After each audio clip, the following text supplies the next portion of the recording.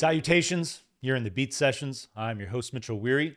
Hope you've all had an outstanding week and that the start of your weekend has been solid as well. I want to kick the week of February 17th off with some metal. We're going to talk about Pigs in this record, Land of Sleeper. They released that on the 17th. This is the fourth studio album for the British outfit and their follow-up to 2020's Viscerals. So happy to have discovered this band. You see that name, it's tough to ignore that. You think of the creature and you think of the number. And all the different things that both of them have come to represent in different cultures throughout religion and art. It's fascinating. You could probably just do a massive deep dive on all the combinations you could come up with. But, you know, as far as the pig, you think of, I mean, goodness, I think of the way it's portrayed in Animal Farm. I think of Piggy in Lord of the Flies. You know, you think of the way that some cultures cherish and honor the animal. Some, you know, abhor it and repudiate themselves from it. And it's the same with the number 7. Number 7 has come to represent so many different things, good, bad. I mean, the scope of all that is pretty fascinating. So this band name, Pigs times 7, is a pretty common name that people use to refer to these guys. Keep it simple. Probably do that for the remainder of the review. But I love this outfit. Absolutely fascinating. The homage that they're paying to, you know, that cornerstone of metal music and Black Sabbath, British band. I know I feel like the genre really, you know, born out of that country. So it's great to see, you know, outfits like this come along and carry the torch. But there's such a dynamic range in their sound. And you think about metal taking off and the different bands that, you know, I think of bands like Deep Purple, I think of bands like Cream, who people probably wouldn't necessarily, you know, classify those bands as metal, but you can feel the influence and how they built that sound, how metal artists, you know, we're listening to guys like Eric Clapton and working with that. And what's really cool fundamentally, you know, I highlight Eric Clapton because it's all about the blues. And I listened to, you know, Pigs times 7 and this album Land of Sleeper, and their stuff in general, I feel like it's just so rooted in that Delta blues. And it's just that you get that big sludgy sound, the big chugging riffs.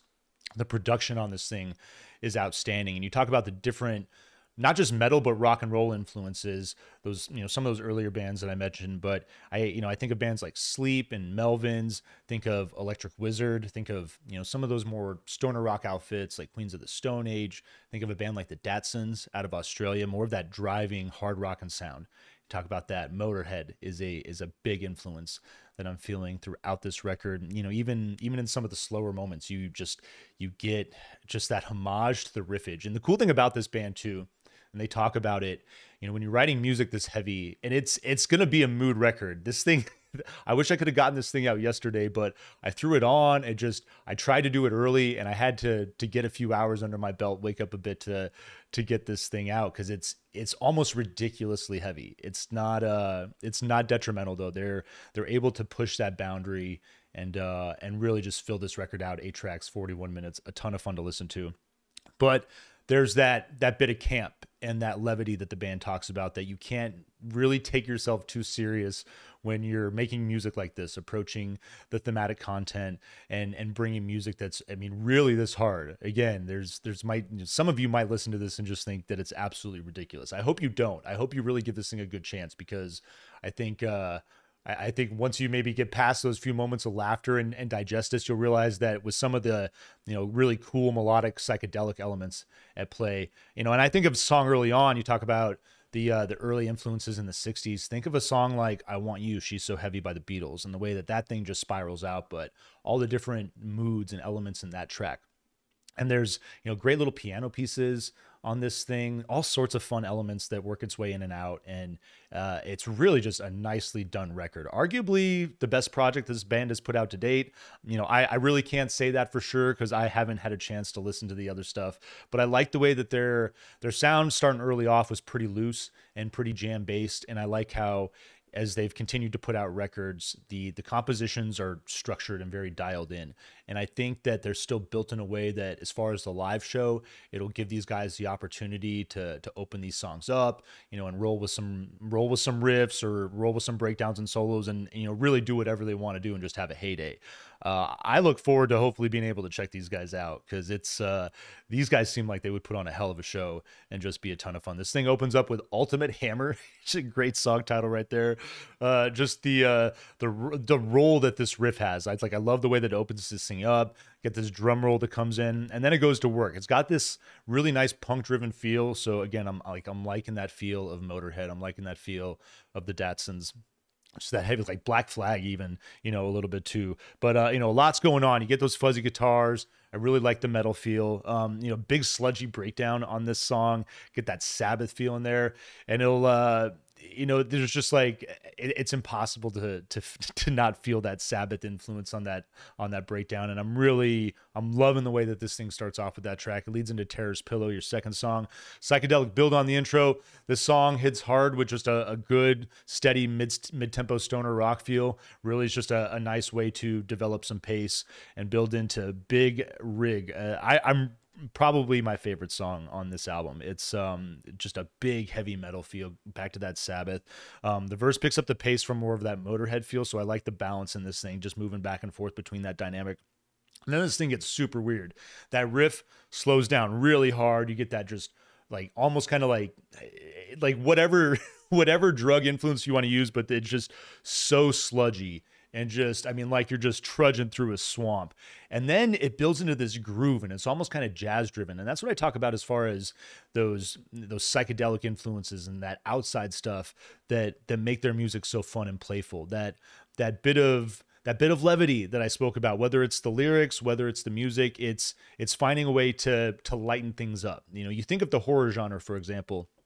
And there's always, kind of like one-liners, a little bit of humor there to lighten things up, because you can't just have an hour and a half or an hour, whatever amount of content with just solid doom and gloom. And I love that element of their music. The Weatherman is your fourth track. We're going to get back into that little bit of darkness, lyrically, musically, pulsating synth on this thing to open up a little bit of that. It's one of the few moments where you're getting kind of an electronic feel in their music. It's not something that they're doing more, but again, it's great on this track. It creates just a bit of difference in the track run, and I'm loving it. I love the jarring feedback and the excellent drums that come on this thing. It's really gloomy and minimal. I like that dynamic as well. The vocal feels like a chant. It's got this almost kind of monastery type of monk feel to it. It's super creepy as well too. And then once this thing hits, it's just gonna give it to you. It backs off a little bit.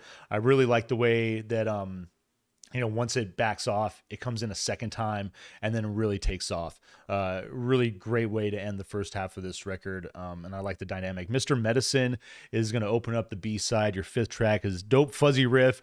This is where I'm feeling a band like the Datsuns. If you're not familiar with them, go check them out. But just these hard hitting, high tempo, fuzzy riffs, and just really in your face rock and roll music. Definitely, call it speed metal if you want to, but I think that there's so much else going on that it's tough to really give it that metal classification. Pipe Down is your sixth track. Big groovy chugging riff on this thing. Fuzzy, hard and sludgy breakdown. I dig the vocal performance as well on this one. I will argue though that the first go around, this is where I started to need a break. And I would say maybe it wasn't because I was in the headspace to handle a heavy record like this, but also say that Pipe Down, as good as it is and as direct, as much as I like the rock and roll feel, it almost kind of felt like the album was getting ready to hit this monotonous pace. And there was a moment here where I was kind of concerned with what the rest of this record would be like, but we get Atlas Stone, and this thing goes to work quick after an opening riff. And I really like the way that the music feels and heavy around that riff. It's going to ride that for about 2.5 minutes. And then this was the moment I was waiting for. You get this bass riff that it really takes over the track, and it's freaking cool. I love it. And this thing just takes off around that. It's like I said, it happens at the perfect moment. You talk about the track listing and the thought that goes into building a record, not just writing songs, but the whole experience. And that's one of those moments where I'm loving this band, the production in their work, the thought that's going into the track run. Just a damn fine experience. Ball Lightning, your eighth and final song, is I mean, if you're not familiar with Ball Lightning, you should look that shit up. It's absolutely crazy. You'll be blown away by those videos if you're not familiar with it. But this is a cool track. It's moody. It's simple. You get this like little one note piano riff, and this is just another one of those examples I was talking about, kind of more of a psychedelic feel, and spooky as well. Really very moody and evocative. And then the chorus, it gets nice and heavy, and I really just I like the build in this song, the way that it fills out, and it's a phenomenal way to end this record. These guys, if if you're in the mood for a good metal experience, we're going to be hitting a little more too. We're going to talk about In Flames as well this weekend. Wanted to dip back to last week and check out that record, but this is a vinyl please for sure. And I think even if you're not a big metalhead, I think that this is enough of a melodic experience, and I think there's enough cool guitar work and there's enough alternative and other rock and roll influences at work here that create such a fun dynamic that I think a lot of you really will enjoy. So we're going to vinyl please this thing. Hope you find this review helpful. Please like this video, share it, subscribe to the channel, do all the things to help Keith, MB, and I blow this project up in 2023. Tune into the live show at 10 p.m. Eastern Standard Time on Tuesday nights, and stay tuned throughout the week for more album reviews. We will see you next time on the Beat Sessions.